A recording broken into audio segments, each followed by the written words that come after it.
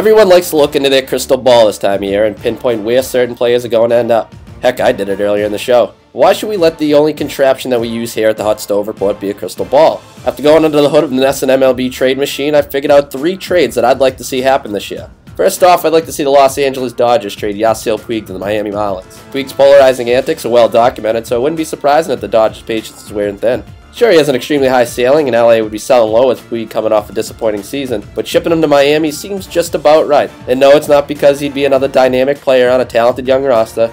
And no, not because he'd immediately be a superstar given Miami's proximity to Latin America. It's mostly because he'd be reunited with Don Mattingly, who was recently hired as the Marlins manager.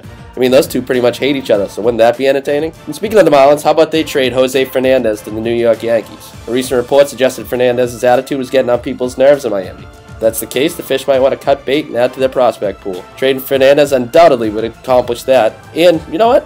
I'd like to see Fernandez at a big market. I mean, the kid's filthy. And finally, let's go with Sonny Gray to the Cubs. The A's have said they're not trading Gray, but the Cubs have the resources to be creative. And putting the Gray in a rotation with Jake Arrieta and John Lester, among others, that seems kind of fun. Anyways, it's been a while since the Cubs enjoyed that whole World Series thing. They could use some sunny days.